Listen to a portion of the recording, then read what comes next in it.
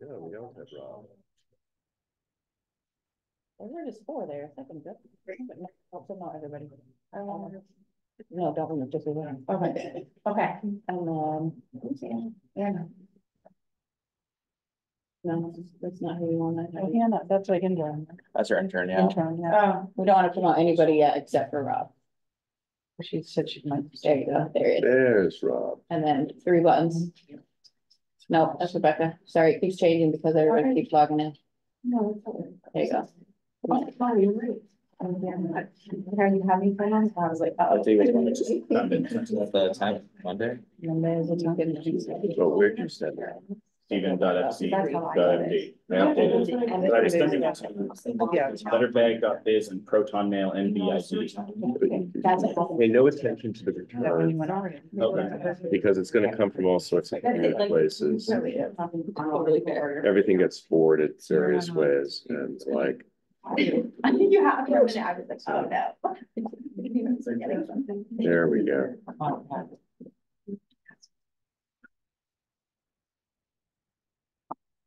Ah, yeah, see, now that's, okay, there we go. But we don't do that until after the public comment period, yes, or before? Do it before when you officially call the meeting to order, then you do the public comment. Got it, all right, so since we have everybody, we have enough people here, why don't we? Yes, so let's call the meeting to order. All right. Chapter 107 of the Acts of 2022, known as an act relative to extending certain state of emergency accommodations, was passed by the General Court and signed into law by Acting Governor Karen Polito on July 16, 2022. That legislative action revised Section 20 of Chapter 20 of the Acts of 2021, and in doing so, provided modifications to the Massachusetts Open Meeting Law, which allow flexibility to hold remote-only and hybrid meetings while preserving public access and, where appropriate, public participation. Currently, that additional flexibility will expire on in the new date. Okay. At a future date, unless additional legislative action occurs as part of today's hybrid meeting, all votes will occur via roll call. Okay. Excellent. All right. Do we have any members of the public here who would like to provide any comment or information to the board?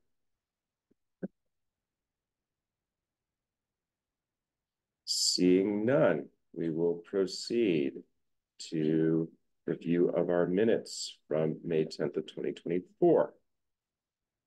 Any comments on the minutes?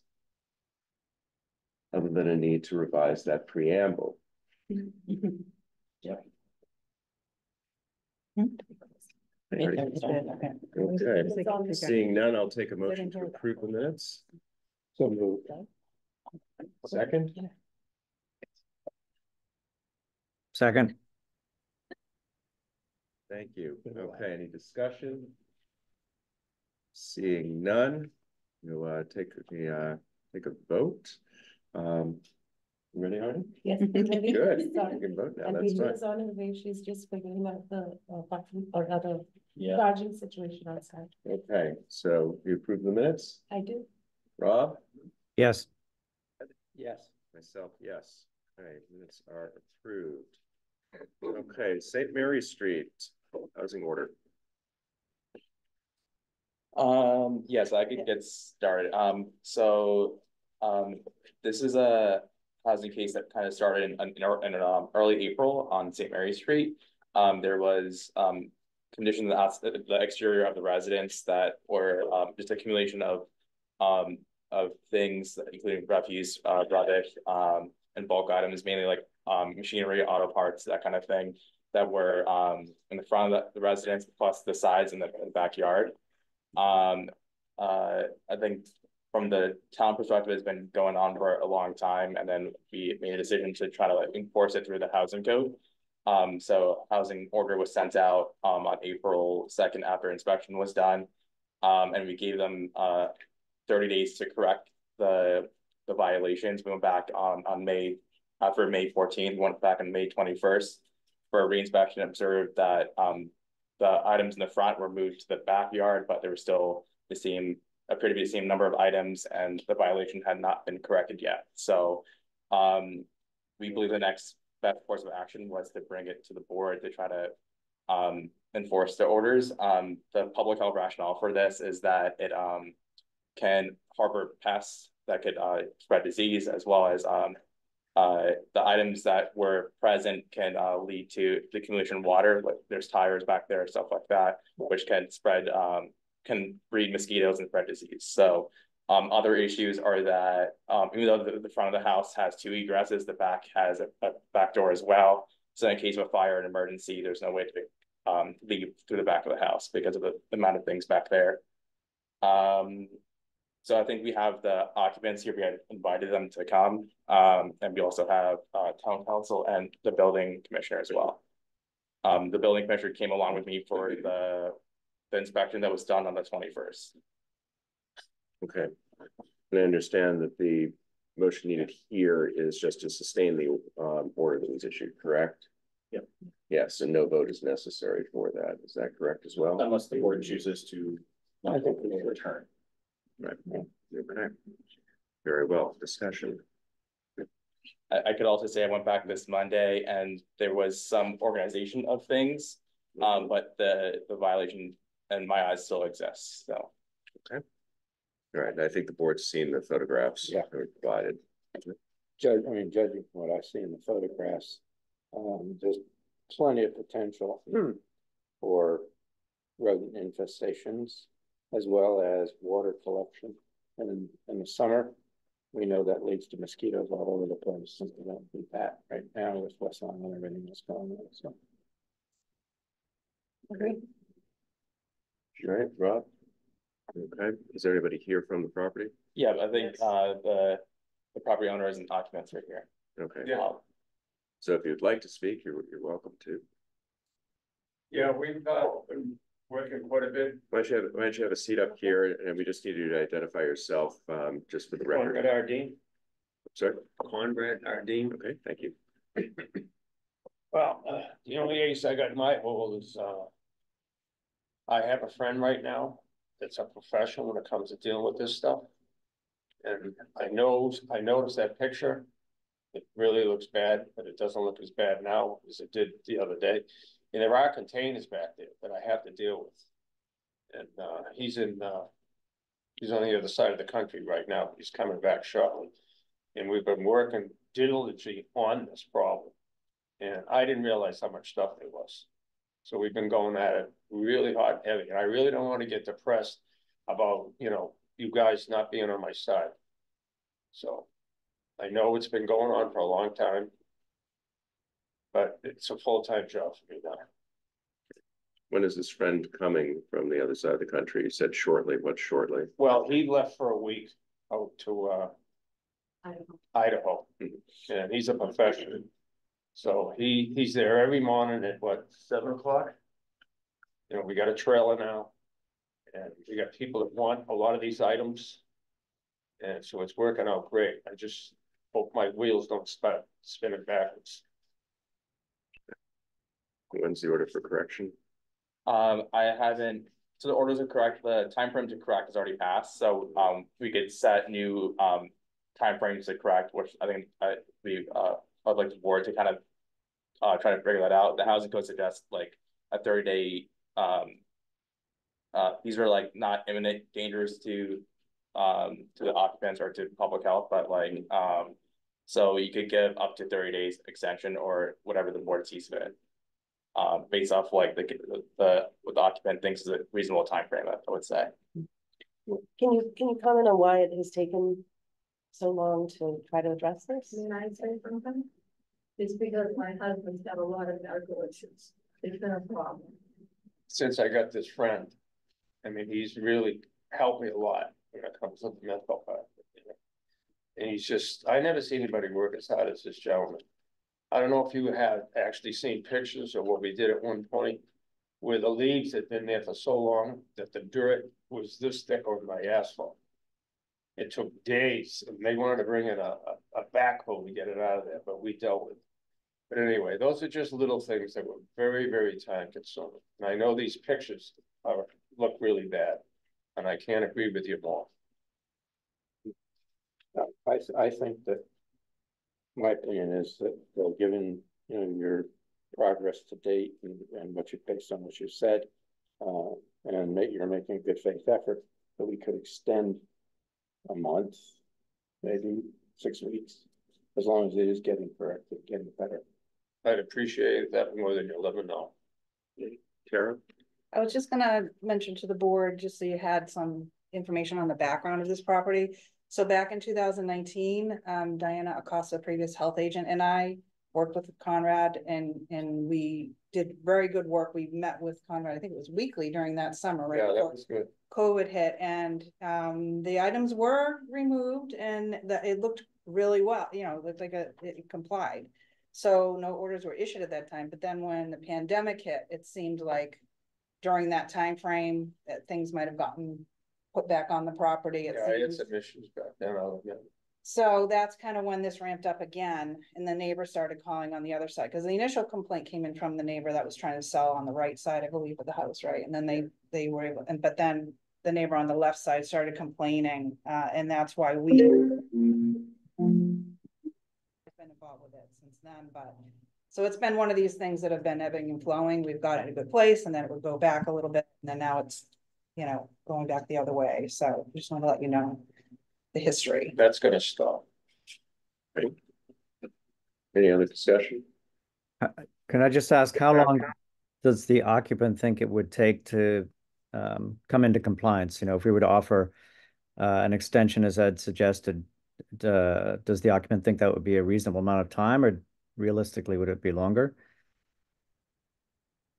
Well, it's very helpful that my wife is on my case about this, because it is embarrassing, especially when you look at those pictures. And I think I can do I'm kind of hoping it'll all be good. In other words, you won't be able to pick on me about anything in 6 weeks. So I'm gonna have to pay this gentleman at this point. I'm gonna have to go get a home equity loan, because I gotta keep paying it, because up to this point, we've been swapping favors. That's gonna get old. But he is one of the hardest workers I've ever done, so I can't wait for him to come back. Okay. You want to make that as You want to make a motion? as a motion? Okay, I'll make a motion that, given the good faith effort on the part of Conrad, that we extend the grace time, I guess you'd call it, from, let's say 6 weeks. Okay, 6 weeks from today. Yeah, But I so would it'd like be to at the end of see July, I guess. progress happening some along the way. Yeah, let's make that contingent on continued progress.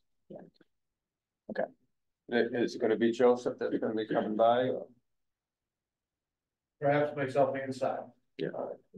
No, I got no problem with that. I mean, if they see something that they feel I should be putting more energy toward, fine. Okay.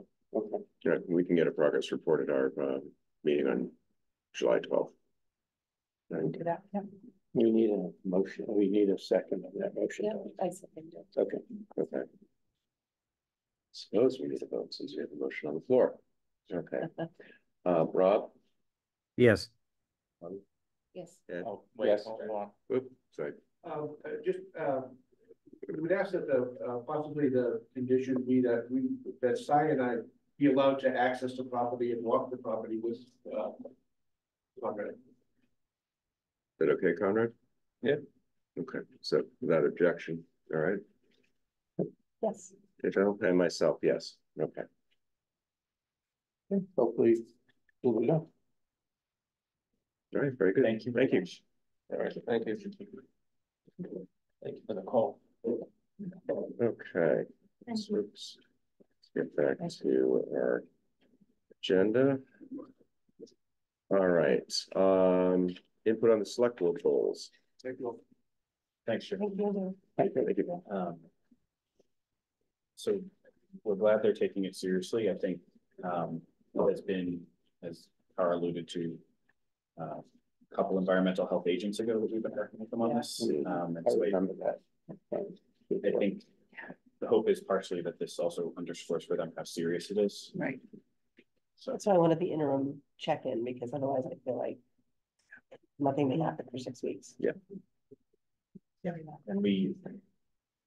I mean, Cy will probably put a brief update about it. We have other places in town where pests are an issue, and we really can't be having coverage opportunities like that. Yeah, Yep.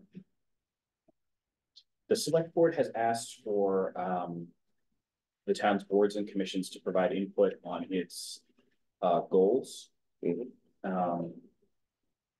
I think there's sort of two ways to look at it, and we can sort of do both. One is sort of very aspirational, high level.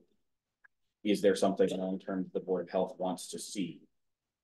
And more short term, if the board wants to make a case for, you know, and we've already done this, but say if the board said, we really need to have an epidemiologist in the department, we need data analysis in our department, we need that support. Well, we would suggest the select board that there needs to be a goal related to the town, you know, using data-driven decision-making or something. And that would help when we went to do a budget application, we'd say, you know, not only does this reflect a Board of Health goal, this also reflects a select board goal. So two ways to think about it. One is general, high-level thinking and policy, and one is more immediate. We want to, in the next year or two or three, write a budget request for some function, and this would be a great way to do it. Obviously, we already got the epi and we got the nurse. We made all the ARPA positions permanent, so we had sort of laid the breadcrumbs for those. But this is kind of one of the options to do it. The Board of Health says it's a really big priority to have senior nutrition or increased physical activity, just physical activity. Yeah, because I mean, I was looking through this, and goal 1.2 supports the physical and mental well-being of its community members. But when you look at the initiatives, there was no initiative tied to that. Yes. And I would like to see initiatives tied to each one of those goals. And currently they do not do that. Not yet, not at all. Yeah. And those should align with what the health department's working. Yeah, I felt the same reading through them. I feel like each of these goals actually have one or two specific items as to what this would mean, or what are the two different categories that they want to work with. I think that would help us give guidance as to where we want to focus our resources on. So it would be really good to have some more specific goals, especially in the first part here. One of the things we were thinking is, you know, the team, specifically public health nursing team, has been making a big push on the heart safe community, which relates a lot to CPR training, AED treatment, AED training, and AED access. If you can correct me if I'm wrong, I think it's 10% of the population trained on CPR and AED use. Yeah, it's something like that, 10 to 15, yeah, something 15. And it's not full CPR either, so we've been holding classes at like the library that people can come practice the skills, and we just kind of teach them. So it's mostly education, but I'm sorry, I was asking if they were connected with elder services, so I missed what you guys are talking about. That's right, we just started on the goals. Oh, okay. And so we were talking about how Connecting the physical. Right, Steve said, you know, physical well-being is one of the select board goals, but there are no initiatives or actions that are tied back to that goal. Yeah. So I was saying you had suggested heart safe community. Yeah, yeah, so they could support that process between, the speaker's not working again. This will put it across the boat, but now it is. Can you hear us now, Ed, or Rob, sorry? I can hear you. I can't see you, but I can hear you. Oh, now I can see you. The owl is being weird. Yeah, they could help support in that process, because this is a connection between both us and the fire department as well. So that could be something if you want to suggest that to them. I think, yeah, you know, for example, under that first goal, where it says support physical and mental well-being, et cetera, we could put a reference in there to supporting the public health department's goals. Really supporting public health department's goals, such as, and then heart health. So So do we have time to give feedback on these, or at least like having some goals from Department of Health or Board of Health, and kind of see how they. Yep, so we have provided the town manager's office with the strategic plan and the community health improvement plan. They asked for feedback from boards by the 21st, so next Friday. If they follow the same trajectory they did last year, they do invite a couple of sort of senior department managers to sit in on the first half of their goal setting session. and sort of to bring the views of their board or commission to the table. So if they do that, then we can not only respond in writing, but I can have a couple of key points that I can emphasize. Well, I appreciate they have a goal 7, environmentally sustainable. That really is under goal 3, livable. If it ain't livable, if it ain't environmentally sustainable. I mean, I appreciate they broke it out because they wanted to give it more prominence, probably. Yeah. But those two go hand in hand. And again, I don't see how, their initiatives go hand in hand with their, I mean, for livable, it's all about, okay, we need to basically have, services and facilities, but there's nothing there about environmental sustainability. Rob? I just wanted to add that under their goals, number 4, which is being accessible and connected, reliable, clean mobility options, prioritize bicycle and pedestrian safety, promoting transport options to remain an age-friendly community, and goal number 5 being safe. In the first 0 to 18 months, they only list one thing for those 2 goals. That's under goal number 4, and that's just to sort of increase parking payment options to make it more sort of app or credit card accessible. And I'd like to see them have more goals in the first 0 to 18 months related to those two of their own stated goals. And also, I just wanted to provide them the feedback that with the parking meters to remain age friendly, they need to make sure that the cash option with quarters is still an option, because I think it's harder for older citizens to use the apps and the credit cards to pay for parking. I was late because I couldn't get the charging thing to work with my credit card. So, and hopefully I'm not, hopefully I'm reasonably adept and I couldn't do it. So I agree with you. I agree with you completely. I think the other thing, you might want to talk to Colin and Shell or Tim, because I think under, again, goal number 1, you might be able to fit the comments that were made last night at the Council on Aging meeting, fitness room and so on. Yeah, under that. So they do have under, and I don't know why it's necessarily responsibly governed, but in the near term responsibly governed, they had capital facilities and they had CAF upgrades, including additional parking and library phase renovations. I did talk to Colleen yesterday morning before the meeting. Oh, okay. Yes, she did say that. I do think I need to get a little bit more information from them.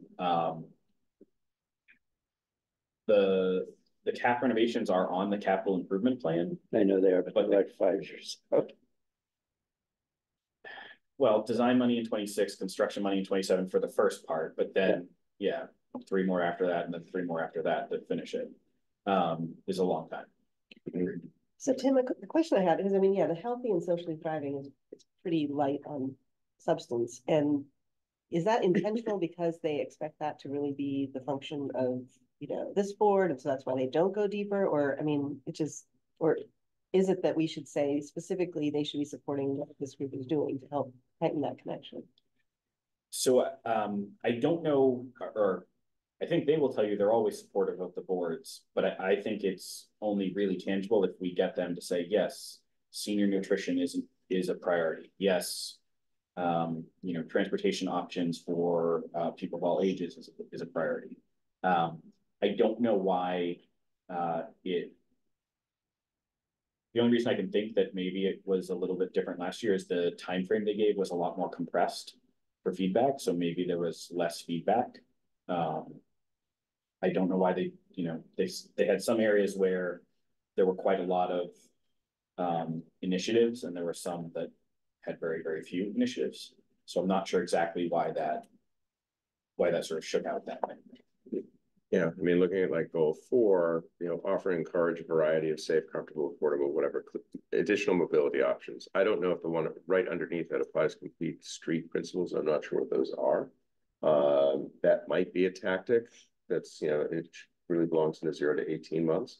But if you really want to do that, it's like, okay, that means we're looking at bicycle racks downtown, for instance, right? We're looking at additional charge points, for electric vehicles. I don't see that anywhere in terms of their tactics, their initiatives. They need to be in there. Yep.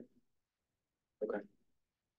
So I think the feedback is, one, for that first one, we should get in, basically they support our goals. Yep. And second, they need to really put a lot more specific initiatives to address each one of the points that they brought up, and then we'd like to see it again. Yeah, I mean, I don't know. I don't know if we will, but they're asking for our feedback. They are. And There's the feedback. Yep. They're light on specifics, and we'd like to see it after they have the specifics. That's right. Any other comments on select board goals? Just a couple points, Tim, along the same lines, where do the specifics like nutrition for kids in schools, for example, or some of our fields, within Needham area, or even the transportation aspect, for not just the elderly, but also just in general to reduce pollution, to be sustainable within Needham. Do those fit in any of these goals? Because again, I didn't see any of those, like dog parks, for example. Yeah, so Some of the nitty-gritties. I think it's an open question. My understanding was they wanted them to be broad and all encompassing. Yeah. Presumably, issues related to school transportation for kids would fall under the school committee, but if the select board thinks it's a priority, it should also be included in their sort of umbrella goals. I can ask, sort of where those things are, or did they say, well, the school committee will tell us and then we'll populate it with their ideas? Yeah, these are very broad. They're very broad, yes. Thank you.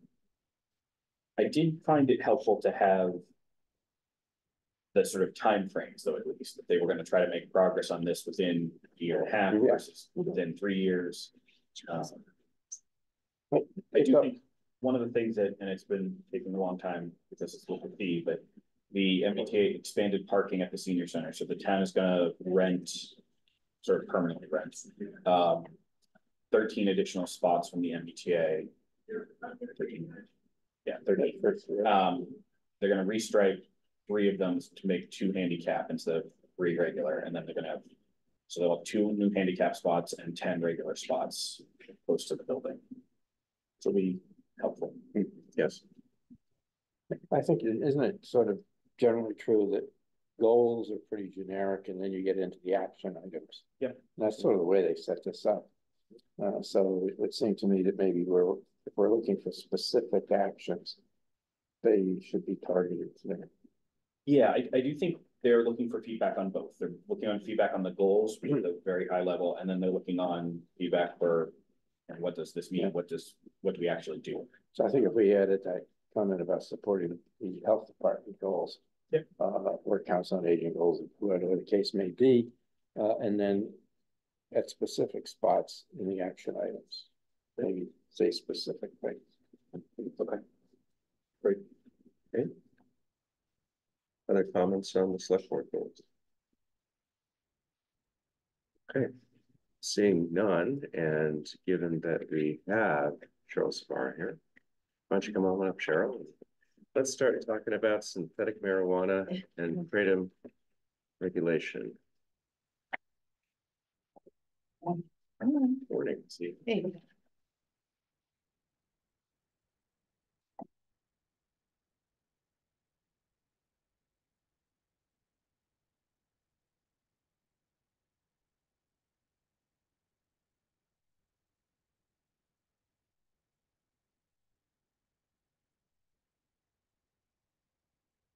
Hey, Carol. All right, so at our last meeting, we were going to get a little bit more information on kratom part of this. Is that recall? Correct, yes. Okay. Yeah, All so yes, Cheryl has briefly joined us today to answer any questions that you might have on the old regulation versus a new regulation that Cheryl helped us draft. So we're grateful for that. So yeah, so we did have that question from Rob about maybe not keeping that addendum A out of the regulation, exhibit A. But you had a good list of explanation. Yeah, all of you know that I've been dealing with the tobacco industry for 100 years now. And they play a game called whack-a-mole. with us. And whenever we adopt a regulation, they attempt to find a loophole and create a product that was not covered in the regulation. And that's the same thing, in looking at Exhibit A. I'm sure when this exhibit was drafted, it was accurate, but I'm also certain that it is not accurate anymore. And in order to avoid that, one of the strategies is to not try to create a list, because when you try to create a list, unless you have full-time staff working every day, Googling and doing lit searches, you're going to miss some of the new products that are coming down the pike. So that's why we don't anymore try, and people have been trying. MAHB, my agency, actually tried to create a list of flavored tobacco products about 15 years ago, or maybe 10 years ago, and we couldn't possibly keep up with the new products that were coming out on the market. So we had personal experience with the challenges that actually produced, and we were, the Yarmouth Board of Health actually was sued by Cumberland Farms because they were selling a product that was not on our list. And they used that as one of their grounds to sue Yarmouth. We won eventually, but it was a lesson learned that creating a list is right now foolhardy. I mean, California's trying to do it, either with hemp-derived products or flavored tobacco products, and even with their vast resources, they're not able to keep up. We've seen that with products. They just keep Exactly. coming out with It's stuff all the time. And when you look now with the intoxicating products that we're talking about, we've got Delta 8, Delta 10, THCO, Delta 236. I mean, it just, the synthetic products that are being created in these labs that aren't certified or regulated at all. It's like alphabet soup. You can't keep up with it. Oh, all they have to do is take the hydrogen off one place and stick it someplace else, and bingo, it's a new compound. So. Yeah. Maybe you could, if instead of having, say, Exhibit A, and this be the total list, make it such as found in Exhibit A, but does not. Or included but not limited to. Right, yeah. Could add that. I'm not sure, and Tara, maybe you or Tim, I'm not sure what these products are here. Yeah, they're so on outdated. Exhibit A. It looks like K2. I know what K2 is. But I don't, some of these look like they might be flavored tobacco products. They are. They are, okay. And yeah, because our previous regulation not only dealt with synthetic cannabinoids, but also with a whole bunch of stimulants. Okay. Which this current one does not seem to do, with psychedelics, whole bunch of other controlled substances that this new regulation doesn't. So, I mean, that's going to be part of my question is like, okay, are we dropping regulations on all of these other products and why? Might be covered someplace else, under state law. State law tried to list them all out too at one point.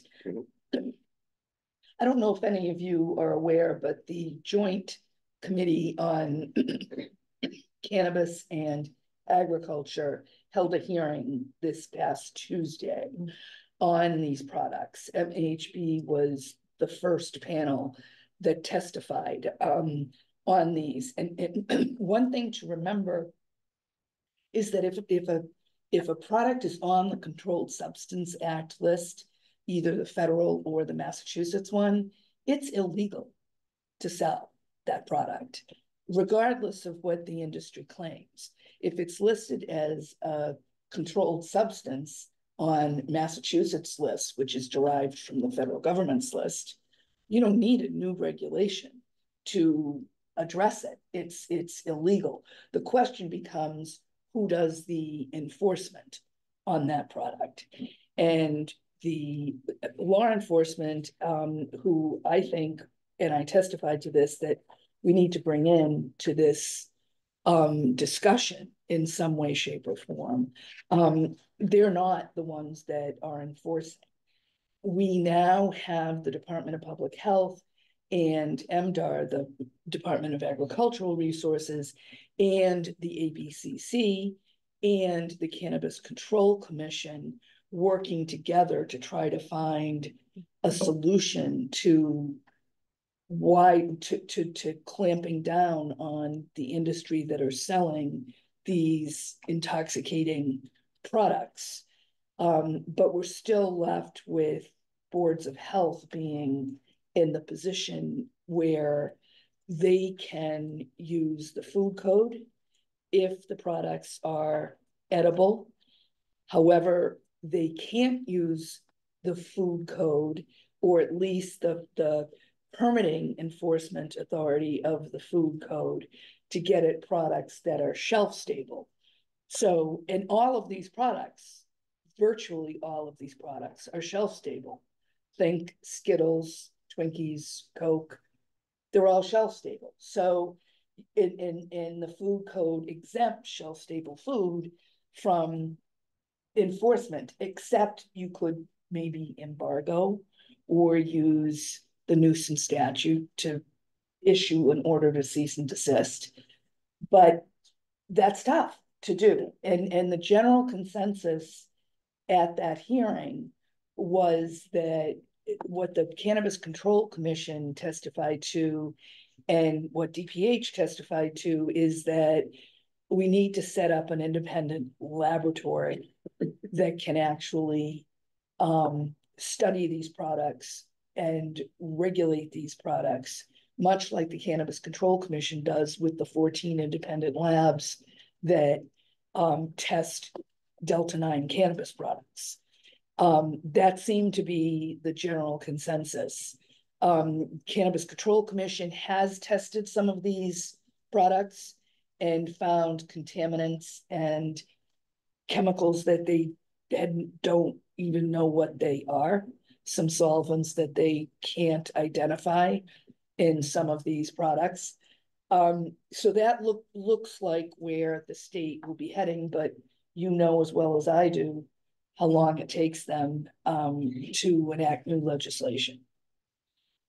So, you know, I'm happy to consider putting in including but not limited to, or, you know, and some other sort of exhibit A looking at what we currently see, if that's something that the board wants to entertain.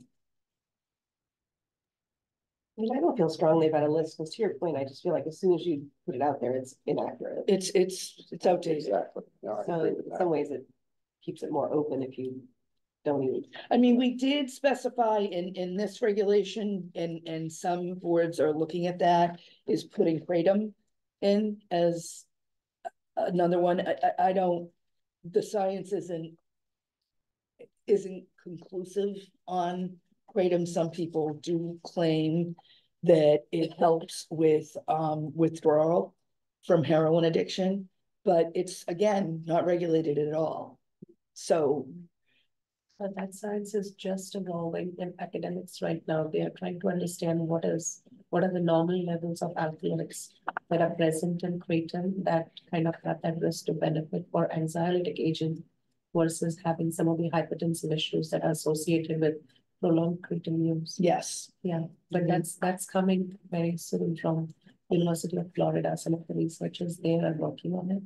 So they have a couple of symposia that came on with FDA as well, because they are seeing this coming in the markets Yes, more and more, and they are really working towards putting some regulations there. that's great. Use, yeah. Yeah, I mean, our questions regarding that were FDA has been kind of active in this area along with NIH, to the point where they're actually, I mean, they're actively studying it now. Right. Where before it was just, you know, outright, you know, nah, you know, now it's like, well, wait a minute, there may be something here. Yeah. They've conducted a couple of clinical trials, phase 1 studies to assess the levels and safety and tolerability as well. Those And- data will come out soon. Yeah, there's an active kratom industry that Very. are, yeah. They've come to some local, I think it was in Belchertown. They came in person to the Board of Health meeting, when the board was But we wouldn't considering. get away with saying kratom and all derivatives thereof or anything like that, right? We can, But would we end up being challenged in court over that? But Cheryl finds that fun, so. actually, we do have a call at 12 with KP Law Hey, we- on yeah. another challenge. We were challenged by RJ before. I Oh, I regard know. that as a badge of honor. I know. I do. So, We just beat RJR in Chelsea, and I'm sure you saw the new guidance document that came out from the Department of Public Health. We only waited for 2 years for it, but it did finally come out claiming that Newport non-menthol was in fact a flavored Yeah. product. mhm. So that. So where does this leave us today? I guess that's the Here's a question. good question. You know, I mean, I'm gonna throw out sort of as a straw person, I don't know how you say that these days. That we go, you know, we could go, first off, I think we have a hearing already on the books, right? For July. We can always cancel or change it, but we did pay to advertise it in the next couple of weeks Mm-hmm. under the thought that the board would want to hold a public hearing that date. Right, because one, I mean, we could have like a plan B, if you will, which is basically this reg minus kratom. Oh, okay. Right, because then we have, Yeah. we have all of the marijuana derivatives, which has been the issue with the CBD store Yeah. and the like, right? So then we're on pretty firm ground there. Mhm. And continue to monitor kratom, and we can see what the, you know, what the town wants to do at the hearing, you know, for kratom, so we have kind of an A plan and a B plan. You want it, you don't want it. Sure. It sounds So, like I don't there's new know if data people- coming out about kratom. I'm sorry? It sounds like there's new data that'll be Yeah. coming out too on the kratom. I don't know if it's gonna come out that fast. Oh, I mean, these are like year-long studies, years-long studies. I mean, we could collect some of the information that is being published right now through white papers, through some of the collaborators, and we could review those together. Because those are the folks who are working with the FDA as well, so that we are in sync with some of the breakthrough data that will come out in a month or so. If you think that's useful. Well, I think maybe it's a good idea to proceed on this and leave kratom sort of in a, you know, we're gonna continue to evaluate. dark area, and then say, okay, now we'll amend it again and add kratom, something like It will that. be interesting to see if we wait on, if you want to wait on kratom, by the time kratom is researched sufficiently, there's going to be another substance. Oh, there may be. Yeah, that's the one. Yeah, you can't predict that, but this at least, I mean, this is, you know, plant-based pretty well known. And this is what we are currently dealing Yeah. with in Massachusetts and everywhere. These are the products that one of the press reported it as gas station weed. Well, Um, there you go. Yeah, I could say I'm not seeing it here in Needham. I used to work in Belchertown. I would see it Oh, quite frequently over there and Mhm. a lot of the towns in Western Mass. So, but I haven't seen it here in the gas stations or the retail stores here, like the kratom products. Yeah, we see the effects of this in the emergency department, but again, I don't know based on what's going on, you know, at the federal level, whether or not we have enough to ban it, you know, ban the sale of it here in the town. Because people can rightly say, you know, hey, the data is still inconclusive, so under what basis are you saying that this is, you know, do we have enough to say that it's harmful? And I think when we were thinking, and this is just a general comment, when we think about sort of the regulatory structure, oftentimes if we're thinking in the medicine or therapeutic area, you have to prove something is safe, not prove something is unsafe, right? Mhm. Since where is the proof there in that equation? I would probably be including it, but I think it's something we should think about. And, you know, the board is always pretty deliberate about holding 1 or 2 months of discussion, reviewing a lot of material, then holding a hearing. Mm. But we have the ability to move quicker in the future if the board wants to do something fairly simple like add kratom in or take kratom out. We can move more quickly than we normally do when we're considering sort of something brand new. So the board could choose to keep it in and then quickly take it out if it needs to, or not include it and then We added it when we have the data, having already studied it, but And I would just point out, and I'm sure you know, that the state law on flavored tobacco products requires that the manufacturer submit a letter attesting under the pains and penalties of perjury that each product that they are having distributed to convenience stores or to any retail tobacco store, they attest that it is not flavored. And the letters are just not true. We put the burden thinking that that would help on the industry, and the industry just says Newport and menthol is not flavored. I attest to it. what's happening with kratom in other towns that you've been working? The only town I know not right now that is specifically banned it is Belchertown.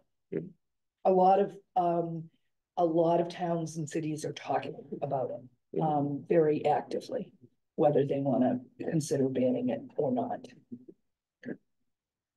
And then none of them are talking about regulating it. They're talking about banning it.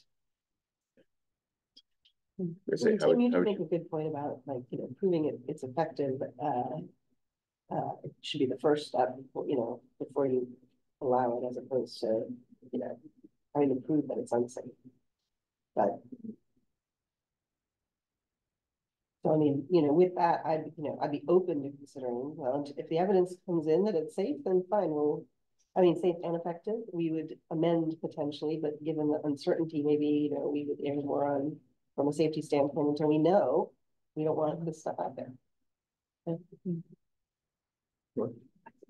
mean, we do that in public health all the time. Right, exactly. So what data have we found in the past month on this stuff? I know Newton we've seen it at a store there that they're offering. I mean, it's coming closer, and I think. No, it's Oh, really close. oh, What yeah, have we done it's in in terms of Melrose. reviewing the science behind it.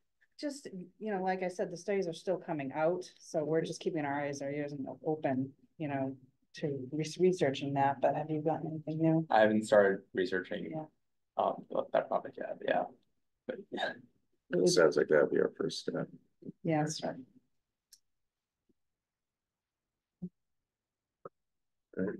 Other discussion?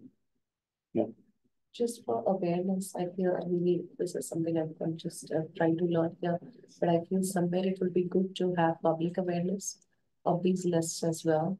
Because I think often when we go through circumstances like the Sunmet store, I think people do not have all the knowledge from the state level or from the town level as to which of these substances are allowed, banned, and it just becomes a very general discussion rather than an informed decision coming out of the board. So I think it would be very good for public to be aware that these are the things that are not allowed by the state of Massachusetts and by the town.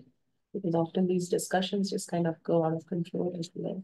Yeah, and that's a really valid point, and that was brought up at the oversight hearing as well, in that the senators and reps were asking the Department of Public Health and MDR, what are you doing to educate both retailers and the public about these products and the fact that they are illegal. So the guidance document, the joint guidance document put out by DPH and MDR is helpful. It went to all retailers. And the guidance from the ABCC, the Alcohol Beverage Control Commission, went out to all liquor licensees. But there needs to be a lot more work done. I mean, some of the retailers have no idea, and they're told by distributors that they're legal, which makes it even more difficult. So there has to be a really broad educational outreach and campaign. Karen, you can correct me. One of the CBD issues, one of the convenience stores came to us and said, "Hey, my distributor says I can sell this. Can I?" Yeah, and so that is right. That them doing, I think, exactly what we want them to do is asking the question when they think something is dicey. but we have to be proactive in. Yeah, and make, follow up on that guidance document, which went out the end of May, is gonna really be helpful to go to the retailers that are selling the stuff. I hope that's right, again, I see it in layman's language, because sometimes people just don't want to read all the details of the scientific aspects, so. So action items for our next meeting will be, we're going to be having a hearing. We're internally going to gather the scientific data to be shared with the board at least a week prior to that meeting so that we can review it. We'll get additional, I imagine that the industry folks will be sending us a lot of stuff, and we should ask them to send, like, you know, the actual scientific stuff. Not the propaganda. We've seen that. Okay, but we want the studies behind it. You know, and then we'll have a hearing, we'll gather more information. We don't need to make a decision at that hearing. That's really more than informational type of gathering. And then following that, either in August or September, we can come to a vote. Would you want a public comment period to open at that hearing and then extend for a week or two for written? Yes, comment? good idea. Yes. All right. Anything else on this? Sounds good. Yes, that's all right. Very good. Thank you so much, Cheryl. Cheryl, I really liked the summary that Commonwealth had. Lawmakers stressed the urgency of dealing with the issue of intoxicating hemp-based products, but said they're unlikely to do anything before the next legislative session next year. This is, I was so, and I was on vacation actually when I testified at that hearing. And yeah, they said it was clear that this is a problem. It's a real problem, and it's completely unregulated right now. And the only ones doing anything are health departments, local health departments. And they ended with, this is really serious. But the session is almost over, so we'll deal with it next in 2 years. Yes. In 2 years, they're gonna deal with it because it takes 2 Cycle, years. yeah. Yeah, it was frustrating to say the least. I mean, we asked, well, we didn't ask for, but the ask we were going to make is that there should be an emergency order from the governor, like Baker did for Uvalde. There should be an emergency order, or just maybe even just from the Commissioner of Public Health. But he didn't even know the difference between Delta 8 and Delta 9 when he testified. So, That's concerning. okay. Thank you, Sharon. Thank you. Right. Thank you for all you do. No, they can't, but they should. They should be prepped for those sorts of things. Okay. Thanks, Cheryl. Anytime. Yeah. Bye-bye. Let's move on to staff reports. I like to group these a little bit. So, you know, the substance use prevention stuff comes together. Nursing and epidemiology should probably come together. Shared services and accreditation, both being administrative, should probably come together. Okay. So, you know, we'll kind of, you know, jump around a little bit, but otherwise we're kind of, you know, playing ping pong. So we have nursing starting. So why don't we do that, and then epidemiology, then we'll do all the substance abuse stuff, at least to start, okay? So the Matter of Balance class at North Hill ended. We had 5 graduates. We also had our Mother's Day diaper drive that went successfully. We had over 2,900 diapers donated through Amazon, and they're still taking donations. So the link is still on our social media accounts as well. And then unfortunately we did have strep and a GI bug going around at one of our daycares, but a little challenging to manage because I gave them as much information as I would, you know, like testing them, sending them back home, not having them come back if they've had a fever. So I did have to call MTPH just to back me up a little bit, but they seem status quo right now. I haven't gotten any new cases of students or teachers in the last few weeks, so I'm hoping that keeps up. But otherwise, those are my major updates. If you guys have any questions. Any questions? No. How was your booth at the Great Bear Run? Oh, Hannah said it went well. She did say like there were some lessons learned. I don't know specifically because she's been sick, so I didn't get a chance to catch up with her, but it went well. And I think she also brought Narcan, if I remember, but I don't know if she distributed any as well. So. I know the farmer's market is starting as well. I'm not sure. There would be an opportunity to have a presence there occasionally with similar heart safe type content. So. I'm sure it's up for sleep. Epidemiology, Julie? All right. I just, as we're in our COVID decline, I just wanted to include sort of the summary from sort of the start of maybe a little before sort of respiratory virus season, going from last August until now, just because we're really like kind of getting locked into this sort of solid pattern of, we're hitting our peak in December, January, and, this is not surprising. You start to see a decrease in the cases, but then I think something that people sort of forget is that really the increase in cases kind of starts back up in July, working our way all the way back up to December and January. And so I think that there's sort of this very limited period of time now where like people, can quote unquote forget about COVID. But even into the summer, the cases are starting to increase again. And I just included, Massachusetts has a dashboard that kind of shows the patterns over time for all of the acute respiratory disease hospital admissions that goes back to 2020. And like, we're just pretty locked into this cyclical pattern now, again, of that peak in December, January, a decrease kind of through May, June, and then we start increasing back in July again. Otherwise, biosafety committee, the biosafety permit cycle, we just kind of went through. I think Cy and I are going to work on really solidifying the timeline for that first time around. I think it went well, but I think we just need to really make sure we've locked in all of our deadlines for the upcoming year, but all of the applicants have been really pleasant to work with and cooperative and understanding of the process, which has been great. We just got our Metro West Adolescent Health Survey data, which I'm very excited about. So that's from the 2023 administration of the survey. And I'll be working with an intern over the summer to look at that data, analyze it, work with Karen Shannon on the substance use data and get some presentations together for SPAN quarterly meetings, select board, and the Board of Health. So we're going to try to identify some of the notable points that have come from the 2021, especially 2021 to 2023 survey administrations, and I would anticipate in the fall, maybe that presentation. One other sort of thing that I wasn't able to include here, but I did want to mention, and it was brought to my attention by Karen Shannon, was a dashboard that she found from the environmental working group that was highlighting PFAS levels. I don't know when the last conversation, I'm not sure that since I've been here, there's been a conversation really about PFAS, but the EPA recently released standards for PFAS levels that really, really took them down low because they determined, there are no safe levels of PFAS. Massachusetts, historically, as I understand it, has had a lower standard than the EPA, yes, but that has changed.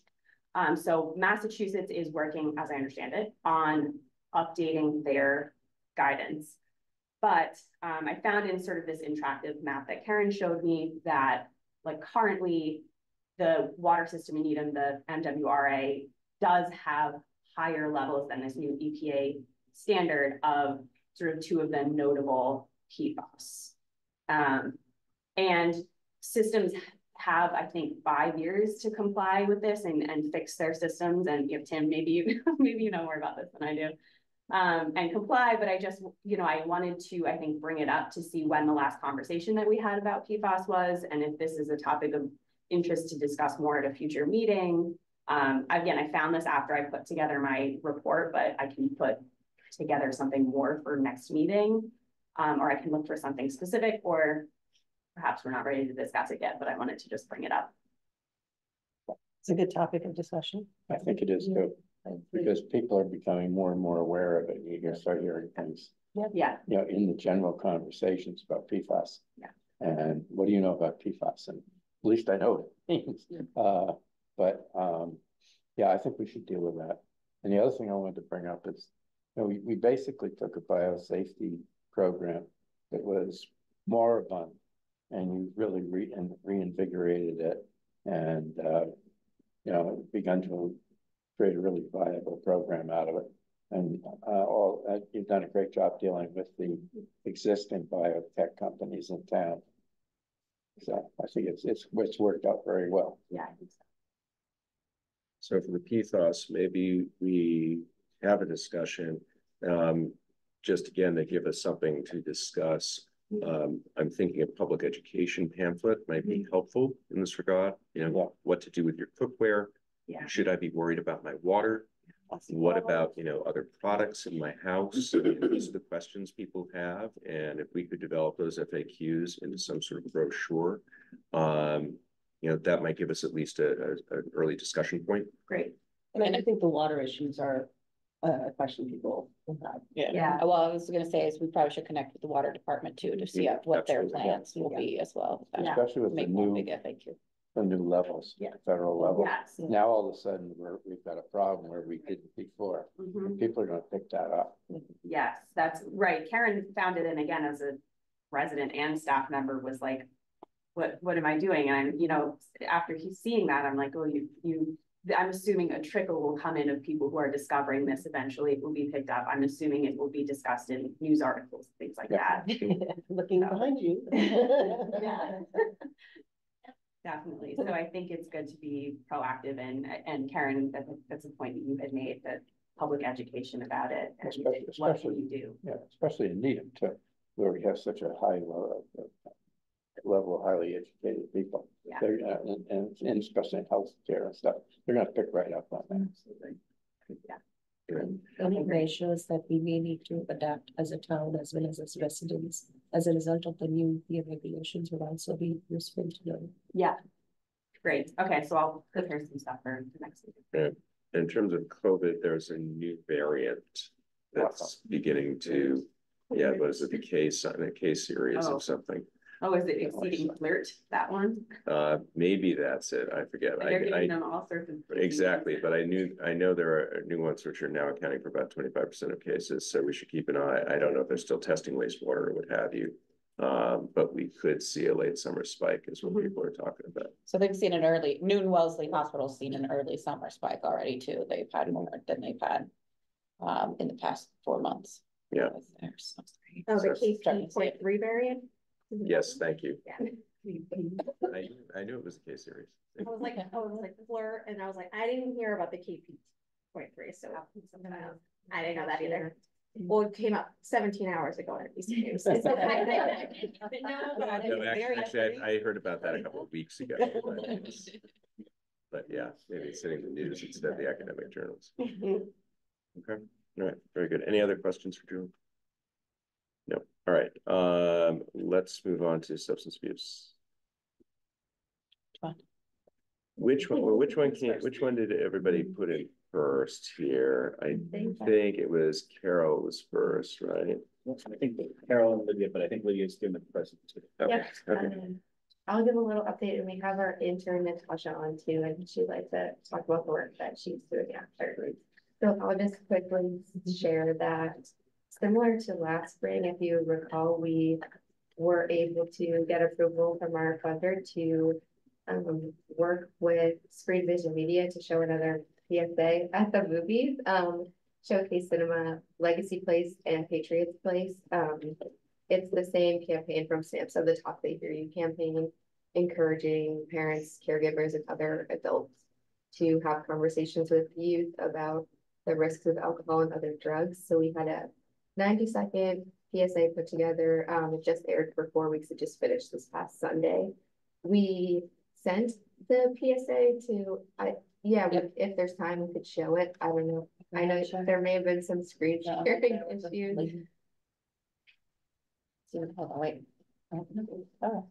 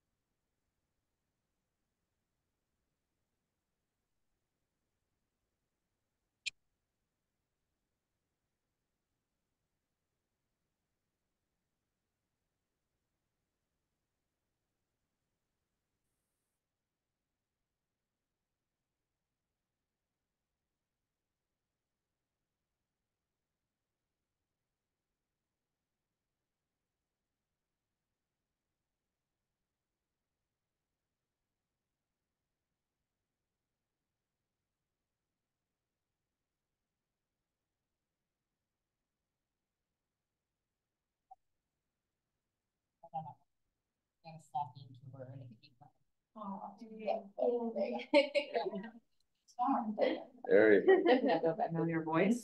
Yes, exactly. So we've been promoting the campaign for a while. That's kind of the campaign overview of all the schools and everything as they continue to share their resources on social media and in print materials. So we thought the timing was relevant, like end of the school year, prom, graduation season. They always tell us what movies are coming out, if it's gonna be a big week at the movies. And this video was in the local ad or like the pre-ad package. So they run local advertisements before the big movie previews. And they sold us 2 to 3 times before every movie on every screen in both cinemas.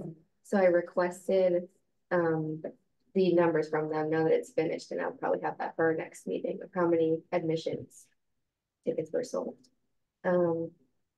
Any questions about that before I go to the next?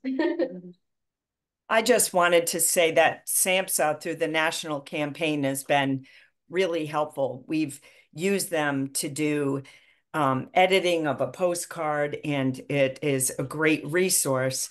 They're happy that local communities can use these resources. And this particular compilation on the PSA talks about the screening tool parents or any adults can use to identify youth they may be concerned about with mental health or substance, and then points them to the resources. So that's Screen for Success, myriad supports for conversations, next steps. They have a mobile app.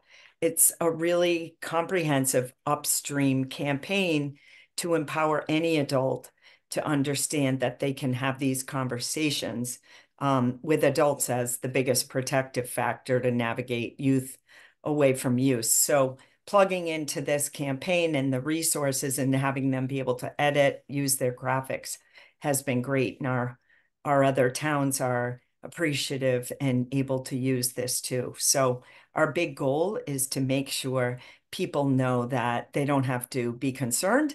They can start to talk.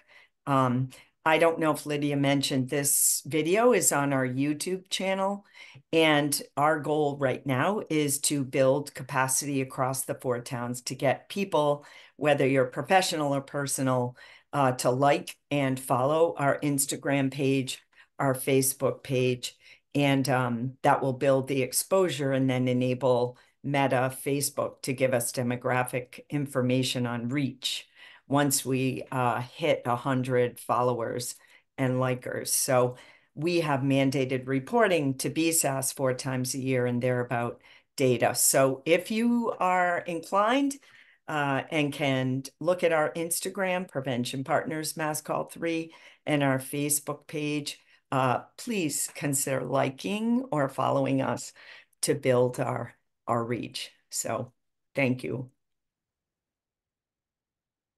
Thanks. Okay, I'll go quick so we can get to Natasha's update. Natasha, some of you know she's been working with us since October on a youth engagement project aligned with one of our strategies in our strategic plan, which is a positive community norms campaign to shift norms away from high-risk behaviors and identify healthy behaviors that already exist in our town to grow them.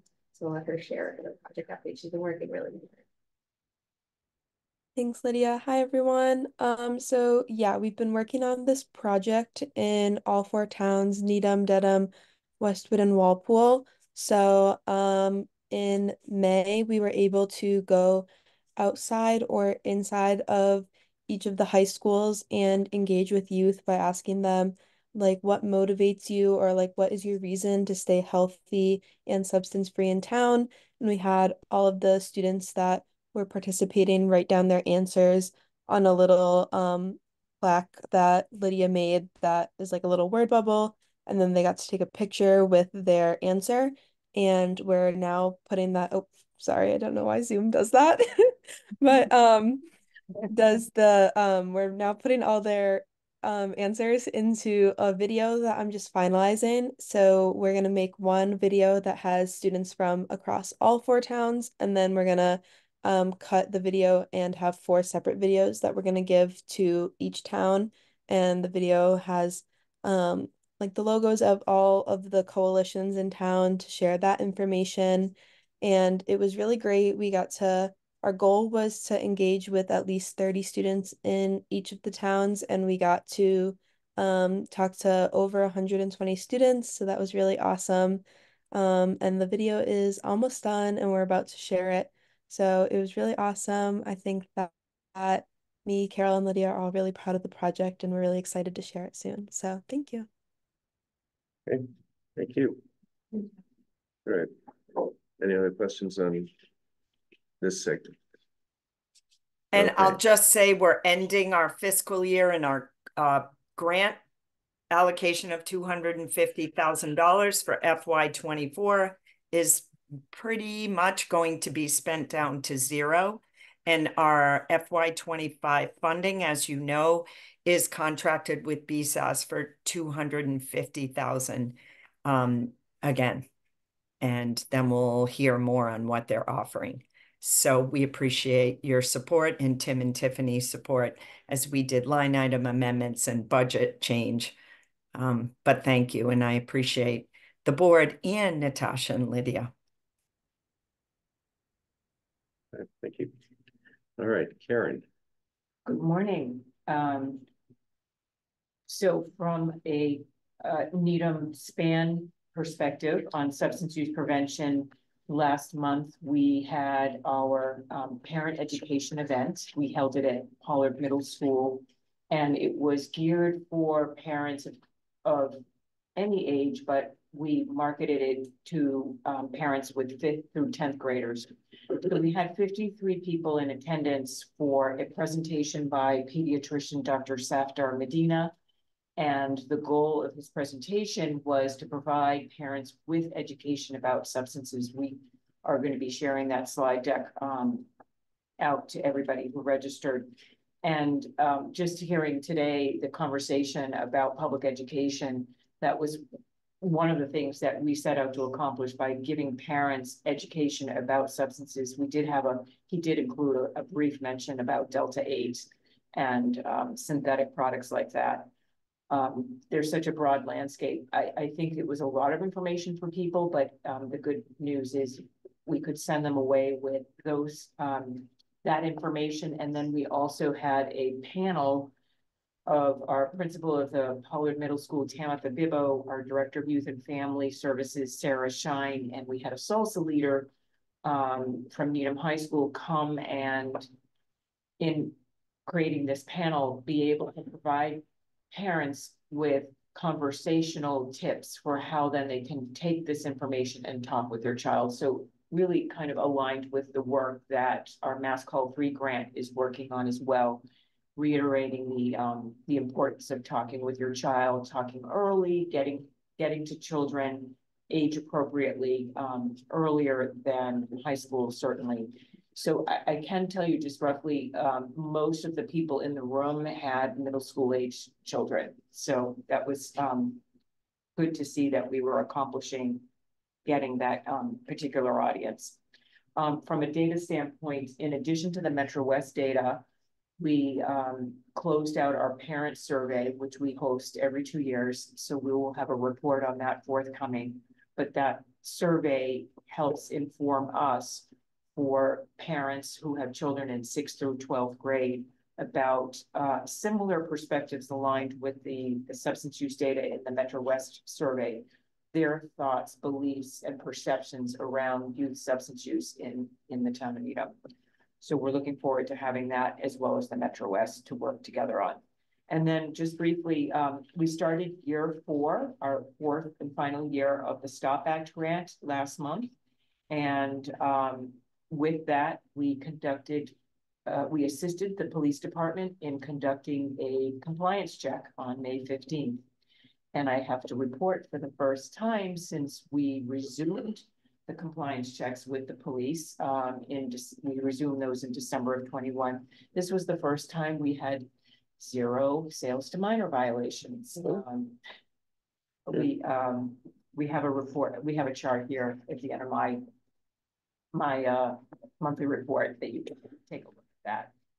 So that was obviously excellent news, but we by no means are going to rest on our laurels with that. The compliance checks will continue, but it was just nice to be able to see 0 violations. And while this is a advancement of my monthly, we followed up this month with a tips training, which I'll talk about next month at this meeting. So those are really the highlights. We did also continue teaching mental health first aid in the community. So I'm glad to be able to be part of that initiative to further the education around youth mental health first aid to adults. Questions for Karen?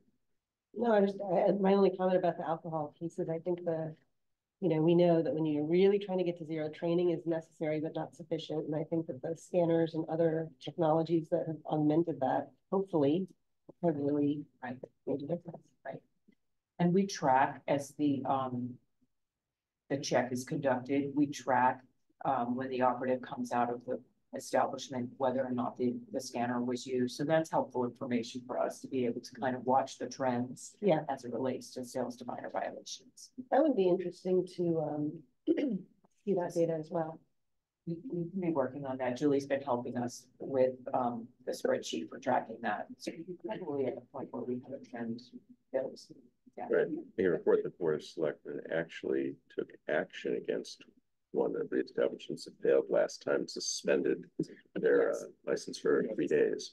Now, they were not consecutive days, and so it might have been 3 Wednesdays, who knows, but maybe word is getting out that they're going to start taking it. So, good news. Okay, thank you. All right, environmental. Okay.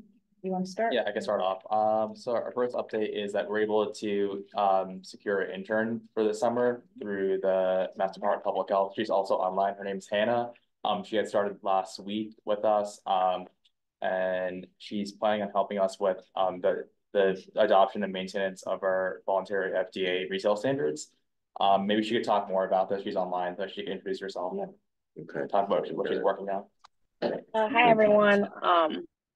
My name is Hannah Tuagine. As I said, I'm working with SCI, the health department. I'm in my last semester at my master's in public health and healthcare management at UMass Lowell. And so this summer we're working on like the FDA food regulations, specifically Food Code 8. So that's all about like staff, equipment, and budget. So right now we're just trying to get everything in order and see if we like comply with standard 8. So I've been like trying to track like the equipment the department has and like this like when it comes to staffing levels and stuff and like how many like full-time staff is there doing like inspections. So this is my second week, so I'm still learning everything, but I'm excited to continue learning. And I'm from Waltham, so like I'm pretty close to Needham, so I'm like interested in learning more about like a community so close to me. She'll be assisting with the farmers market inspections and like has the opportunity to shadow me as well as any of the other staff in our department. So, very nice. Yeah. Welcome. Yeah, I'll jump in just quickly. So Sai and I recently completed the Mass Fit Food Training Program, which is pretty rigorous. It's a 24-hour training program, which they're requiring all inspectors and supervisors to take this FIT program. So basically, Pamela Ross-Kung had taught this course, which was, again, she's on our staff. So she's definitely the guru of food safety and compliance. So she helped lead this class. We also had guest speakers attend the virtual sessions. We had Charles Sabara do a session. We had Steve Natros do a session from FDA. We had some local retired directors also do some inspections. So it was well attended as far as what we did. And then the caveat was on the last class was the in-person class, and it was a Worcester State, which was the 6-hour class. So that topped it off, and we were able to complete that and get a certificate as a result, which you had to do 80 or above to get that. So so it was very informative. I don't know if we want to talk quickly about anything else here. So I want to talk more about the Food Safety Excellence Program and our Food Code Enforcement Policy, which is like basically one document. We've been piloting that since November, and then which meaning like we've added a score to our inspection reports. And what I've done is taken all like the scores and then, which we've done like 114 inspections that are risk level 2 or above. And I kind of omitted the schools because the schools are, shouldn't be involved as far as I thought. So I included a table that kind of describes like we used to use a scoring system of 752, meaning like we'll start with a score of 100 and then it would drop by 7 if there's a priority violation. Drop by 5, it was a priority foundation violation, and 2, if there's a core violation. We found this to be really harsh because the average score ended up being below a 70. And fewer than 15% of the restaurants were getting a certificate of excellence or 90 above. So we found that scoring system, that weighting system was not working. So we are suggesting to change it to a 5-2-1 deduction program. We found that to be more reasonable, where this the average was an 83 out of 100, and about a third of the restaurants were getting a certificate of excellence. So it was more feasible for them to get it. But it was still stringent enough where every single restaurant was not getting a certificate of excellence. Obviously, the whole purpose of this regulation or this policy is to make our lives easier when we go and do our inspections, that like there's fewer risk factors present, that they're being more proactive with managing the kitchens, and we're not spending hours at a time doing these inspections and setting violations going back to re-inspections. So we're hoping that this kind of scoring system this scoring program will actually achieve that.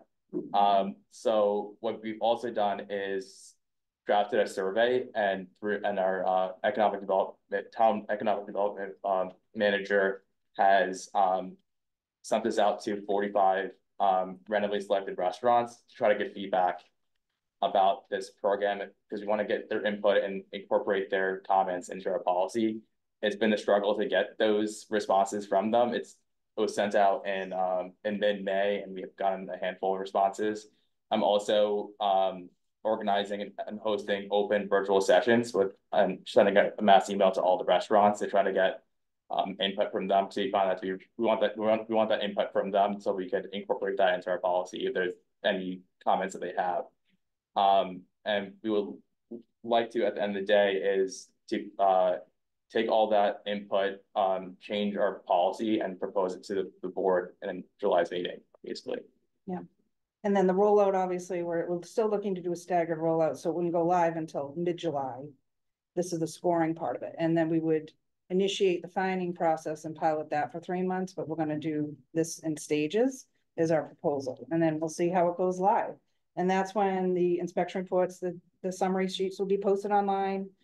Hopefully we'll start initiating that certificate program. If we get places that get 90 or above, that will be incentive to be more proactive with their inspection piece. So, and they can post that visibly in their So on the front window. Yeah. If people are aware of made aware of the program, the public, they'll know to look for those.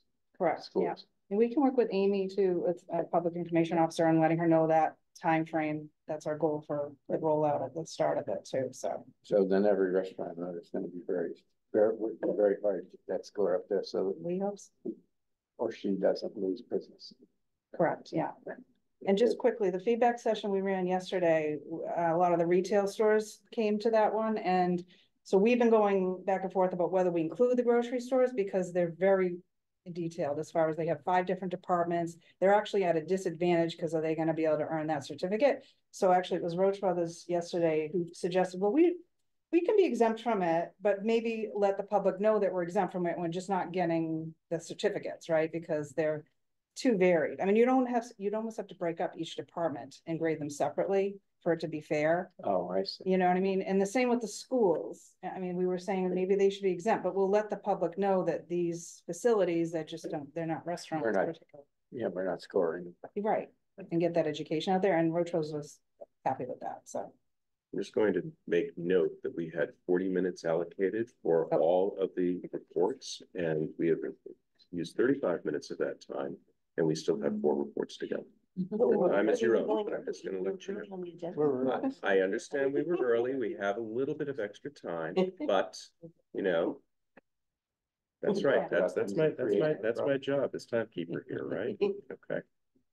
All right, any questions? We're good. We can stop.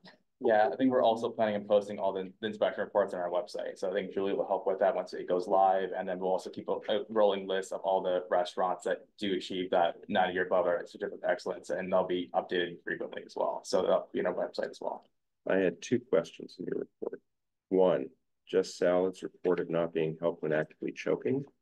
People not trained in this and, weren't offered. Was it just a matter of somebody wasn't offered water, or was there actually a real medical issue here?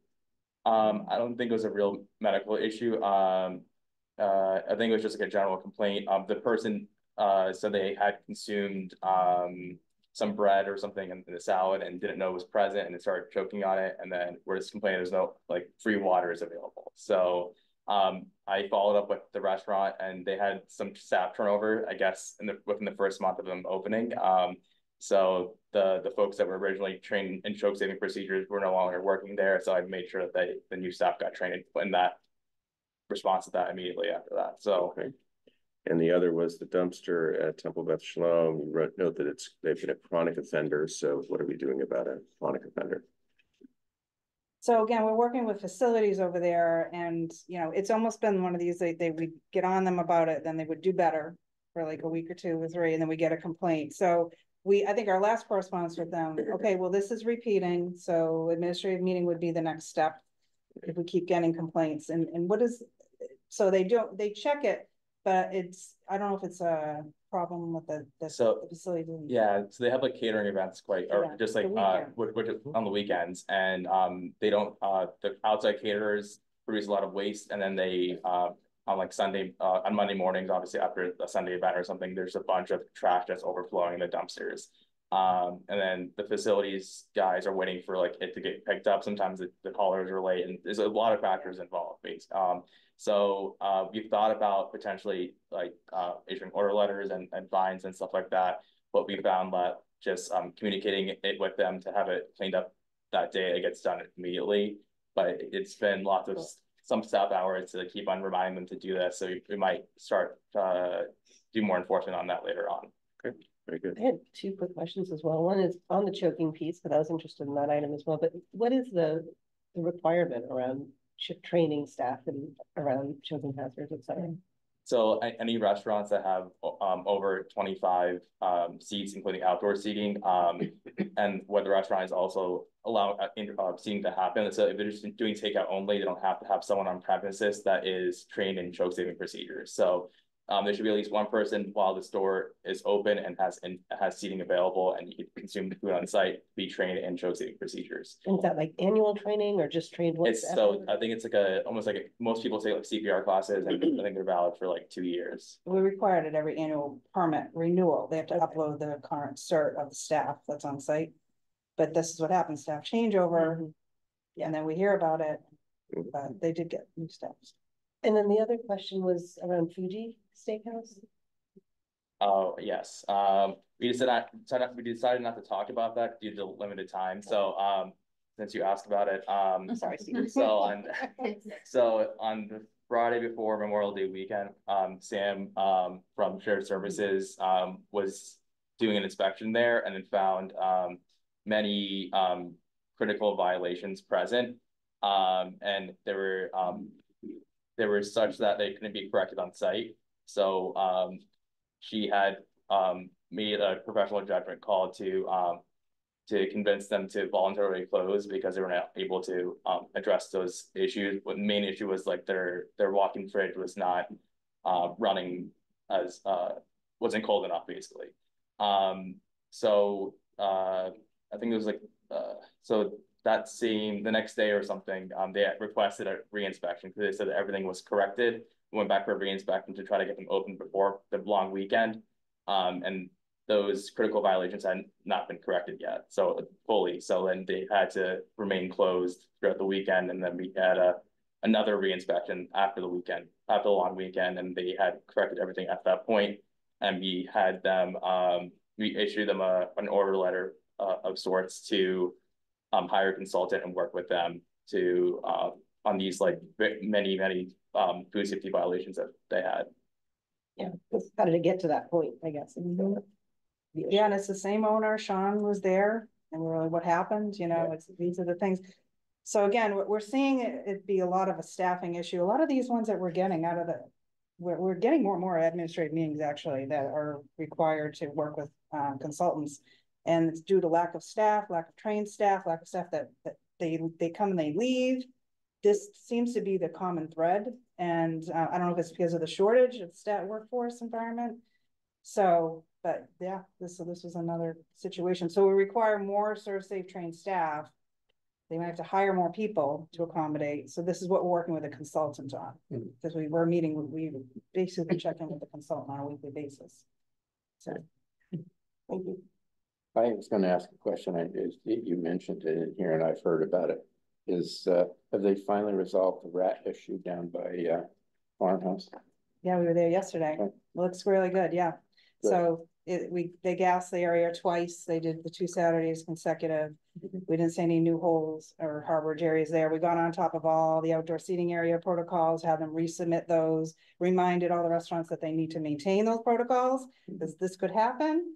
And then that dumpster area as well, DPW, we met with Shane out at the site, and he's going to have the doors fixed because what's happening is people are illegally dumping trash, which could also be contributing to that because the doors are wide open because they break. So Sean has a work order to fix that.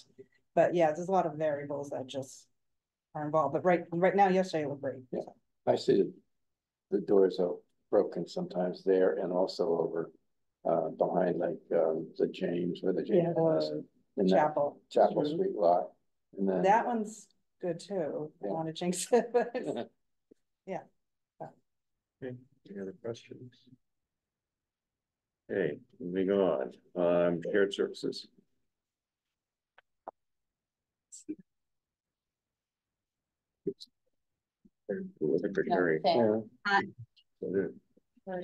Here I am. Good morning. Hi, folks. Sorry. I'm always a little slow on the draw to come off mute and make my camera work.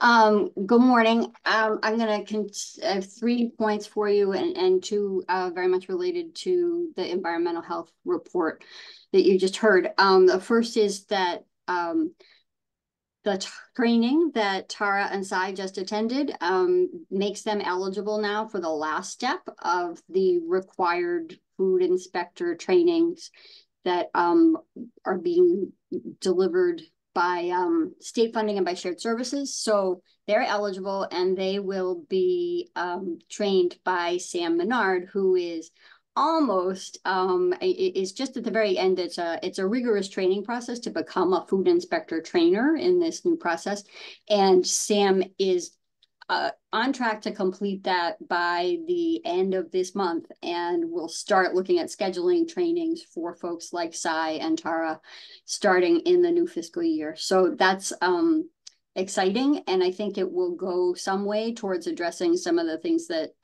Tara was mentioning about turnover. Hopefully, we build a cadre of staff who all are trained in the same methods. It maybe will help pass along knowledge to the restaurants. And then my last point is just that the intermunicipal agreement, which I know you're all really tired of hearing me say it's almost there, is still almost there. Unfortunately, we are just waiting for the town of Dover. There's a small issue about authority for hiring and firing that you're trying to clarify with that. Our Needham Town Council is confident that he is able to address it, and I've been in touch with the technical assistance folks from offered by the state from Mass Association of Health Boards, and they're ready to intervene if need be. But I think Chris Heap thinks he's good. So I really hope that the next time I talk to you all, I will be saying that the IMA is complete and signed, and I hope I'm not jinxing myself by saying that. Thanks. Okay. Questions for Harry or Sam? Nope. That's good. Nope. We have Allison for accreditation and Talib for emergency preparedness. So let's move on. Hi, everybody. I'll be doing the brief report out for accreditation. We have been making good strides on quality improvement. FAB requires a training for staff, and we did that on May 15th, focusing on some of the tools that they recommend.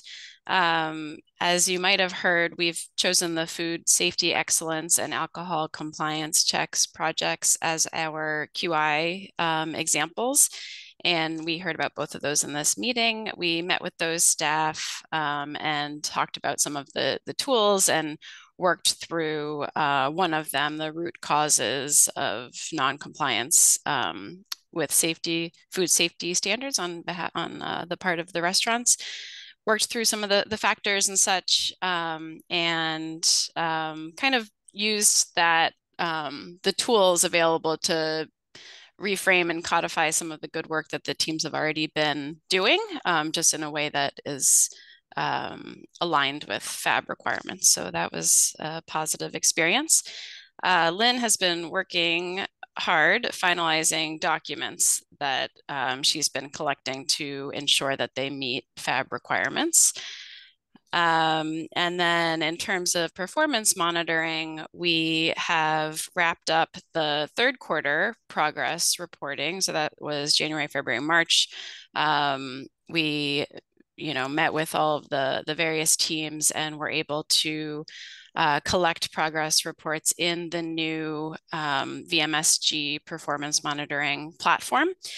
And that went smoothly, wrapped that up in May, and we'll be doing a similar process for Q4 reporting in July. And we are in the process of doing fiscal year 25 planning now. And we look forward to, like I said, the Q4 reporting. So everything's moving along, advancing well on the accreditation front. Thanks. Questions on accreditation? I think I'm all set. Okay, all right, great. Good morning. I would like to report one key item today, which is we have completed the required information for the special location, critical structures, and vulnerable population, and we delivered them to the consulting firm who is the lead of this project, and to our emergency management administrator. The firm is going to edit this information this information along with other with other 13 member communities, which is including NEDA, into regional GIS database. Also, the firm will integrate all the information into a master database for the county, and then we'll share it with us, with NEDM, and we are going to share it with our GIS team. This info will also be integrated into a computer-aided management of emergency operation, CAMEO program, to enhance our regional emergency planning and mutual aid efforts. Thank you. Any questions for Helen? No, I think so. My question is how often does that get re-updated once you've now done it this time? Yeah, good question. So the last time it was 2017, 2018. So the firm pulled out the information from MEMA, the state, and he reached out to us and he said, okay, this database, it's out of date and we need to do that. So I assume like every 3 to 4 years, maybe. I am not sure, but I can get this information to you. Thank you. Okay. Other questions? Okay, seeing none, traveling meals. Not a ton to report. You can see volume is still very high. Rebecca's making progress on hiring her seasonal drivers for the summer and the substitute drivers. The big news is we've been granted a reprieve by the hospital. I Yes. was gonna say, no big news. That was. That's a big one. Yeah, so we spoke with Denise at town meeting. Denise spoke with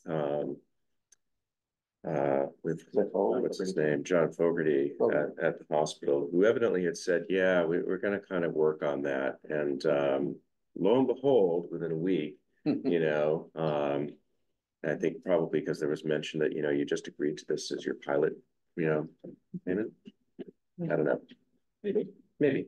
Very good. I think there was some political consideration. I think there were some political considerations, but we've been granted a reprieve. Doesn't mean we shouldn't continue to work on getting the cap kitchen and everything else up and running. But we've got that. All right.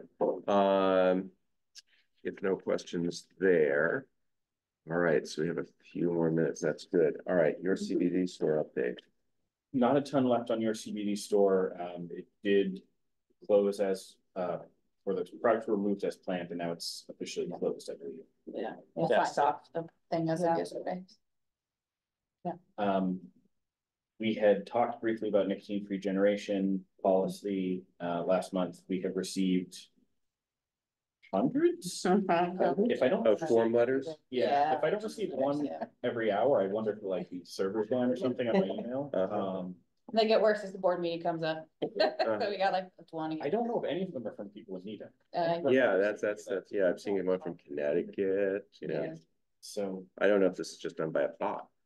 The emails are weird. Surprised. Yeah, Cover exactly. emails, weird emails, so probably. Yeah. So no real actual calls or questions or attempts to engage and discuss, just form emails in response. I don't know whether people in town realize that, you know, this issue's come before us. You know, it's so hard to get information out these days, but that might be why we're not hearing from anybody in Neighborhood. They just don't know. We had a request from one of the high school students that's been interning with us 1 hour a week for the school year to come and give a presentation because she worked on the 84. So she will come next month and give a presentation on what they're working with the State House on nicotine-free generation. So we could try to get some information out to the community as well, just knowing that this is a hot topic for. Well, I think nicotine-free generation is better than raising the age for purchasing to 25 or something like that. That has its too many things. So is this something that, you know, ultimately we want to have a hearing? I think it'd be a good idea at some point. The town. Get it going. Well, I think that's the question. I wasn't sure, at least based on our previous discussions, if the board was interested in doing it. That's why I'm asking right now. Well, let's face it, Brookline did it. They did. I still am unclear on whether I think it is politically unlikely that the age to engage in decisions like consuming alcohol or enrolling in the military or purchasing tobacco products will ever be 25, which is when you know that the risk processing centers of the brain are fully developed.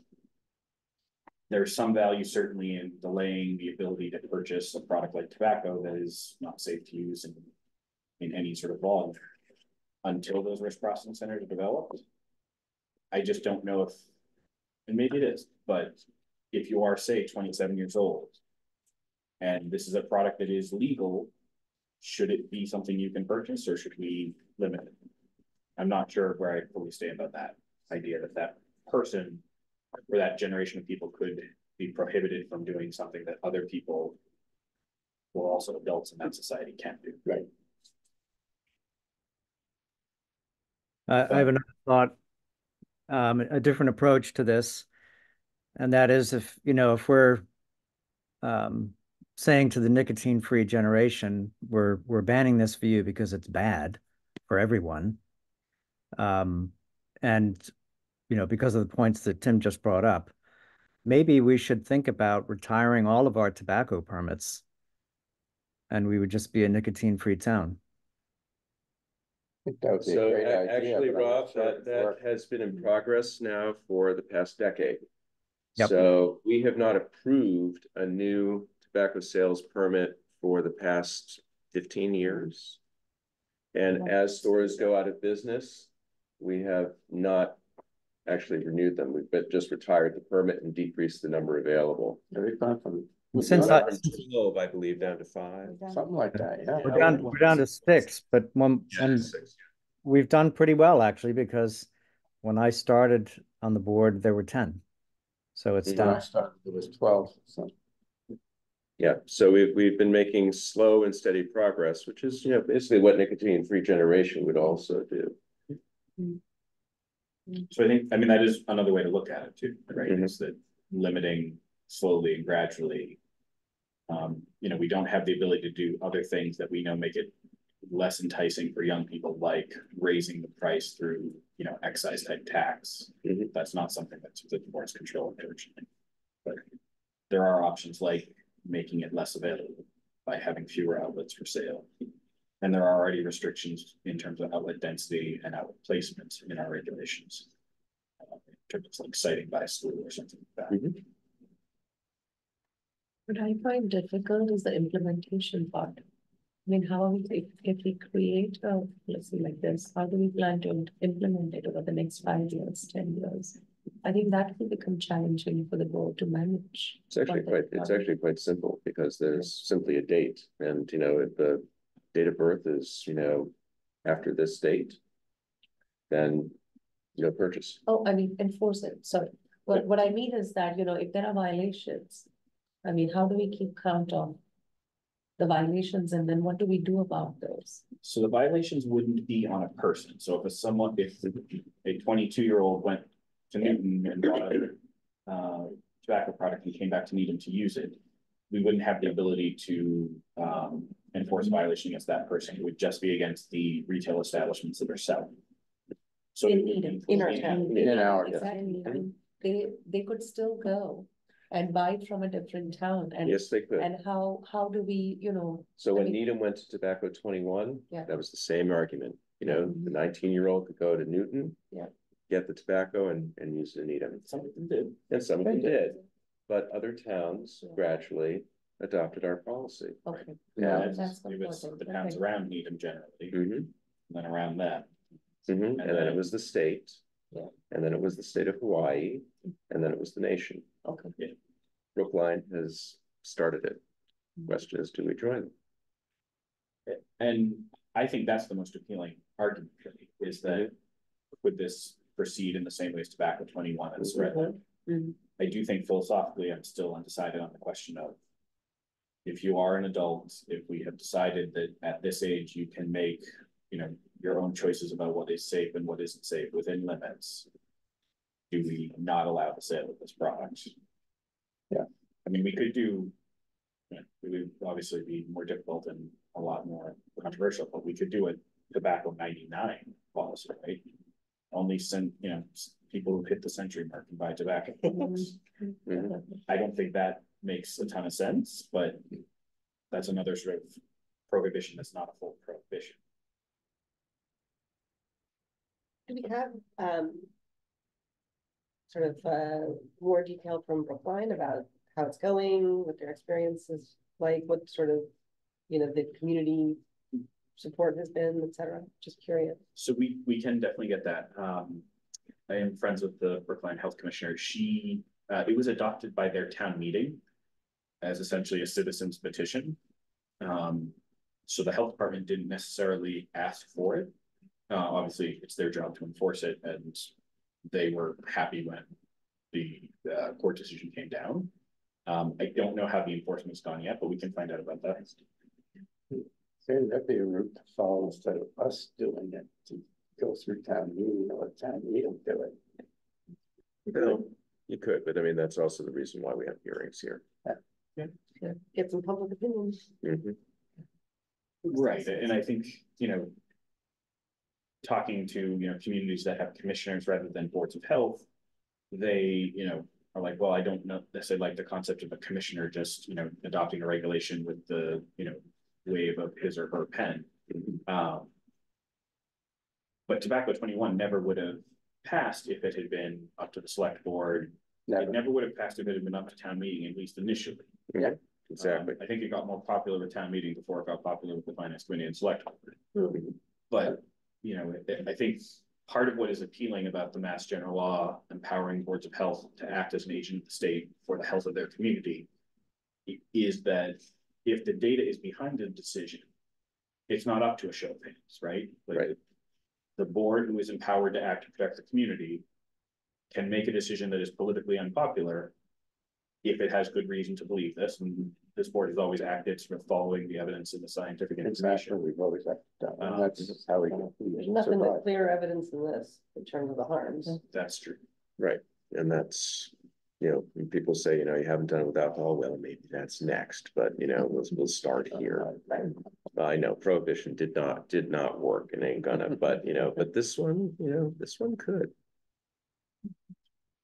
You make alcohol in your bathtub. This could do a lot of good in terms of preventing cancer deaths. Would this be something the board would want to have a public hearing about in September? Would you want to have a further discussion about it in July? It sounds like we should continue to discuss it. We're going to have a presentation, it sounds like. But what do people think about a hearing in the fall? Sometime in the fall, yeah. I think good idea. And people will be back in town too. So let's not do it in the middle of the summer. Yeah. So maybe for the September meeting, we can put this on. Okay. I do think it would be nice to somehow, I don't think people, I know we have our colleague here, but I don't think people really know the story, at least I never did, of kind of the smoking, how Needham, you know, started Tobacco that. 21. Yeah, Tobacco 21. And I think it's a really important story that people should know. So I If you don't have a link to the New England Journal article that really kind of outlines the whole story. Okay. You know, and I'm sure there are plenty of others. So we can get that and send it to the board just for its review, but we could work to also, you know, send it out. Link it on the website, that sort of thing. I love it when you go to a meeting like, you know, Sir Cheryl and the board at NALBO, which is a national association. And I went to one meeting. Somebody said, "Oh, you're from Needham. You're famous." And I said, "Why am I famous?" He said, "Well, you're the first town in the United States to raise the age for 21 for tobacco." I said, "Oh, yeah." I just don't know people in Needham know that. They don't think people know. I have no Yeah. idea. Oh my gosh, Yeah. that's cool. Yeah, all that all started right here. It was right before I got on the board, but you were on the board, you voted for that. Alan Stern. Yeah, it was Alan's last thing. Yeah. It's wonderful. And boy, the select board was not happy. Well, we had John Bullion sit on our meetings for about 6 or 8 months. Every meeting. That's what we're looking forward to. Just get decisions done. Yeah, but we're not the first here. One would be second in Massachusetts, and this was, you know, at least discussed and, you know, very briefly implemented in New Zealand before it was a change in administration, and that's what kind of mixed it there. It wasn't a health consideration, it was a political consideration. Yeah. Right. All right. Do we have any other business today? No. Okay. Wow, we're done early. Iron fist, right? I will take a motion to adjourn. Second. Nick? One thing I guess I'd mention, maybe July is the only meeting we have scheduled now. Maybe we discuss whether we want to continue with the schedule at July meeting. We discuss whether we want to continue in September with the current schedule. So we can get those meetings booked. And if this is not the most conducive location, we'll look to find another location. Yeah, so, right, so traditionally the board met very early in the morning at 7. So as not to interfere with the workday. Some people have childcare commitments, which is one of the reasons we moved to 9. I don't know where this board is right now, but we can certainly discuss that. Maybe we discuss that in July so that we can start booking rooms. So something to think about. Okay. Sorry, Nick, you interrupted a motion. Okay, I move that we adjourn. All right. Any discussion? None. Good. Rob? Yes. Marty? None for me, thank you. Okay. Yes. Yes. And yes. Okay, we are adjourned. Thank you, everyone. Thanks. Yeah, I just want to make sure.